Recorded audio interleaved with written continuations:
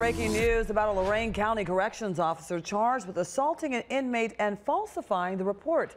19 investigator Mike Mason learning now that this veteran officer, Mike, has been fired. Is that correct? That is correct, Tiffany. Ruben Ortiz has been with the Lorain County Sheriff's Office for 22 years, and he's now facing some serious charges.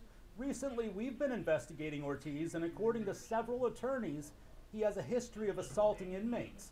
This past August, jail video shows Ortiz was in the booking area with inmate Charles Edward Koch.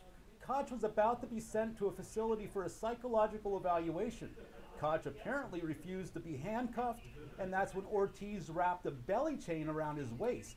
According to the report, Koch apparently said something that Ortiz didn't like, so Ortiz slammed Koch against the wall and began striking him repeatedly.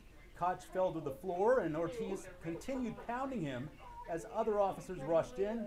According to the report, Ortiz strikes Koch about 15 times in 6 seconds. Even after Koch was restrained, video shows Ortiz still striking him.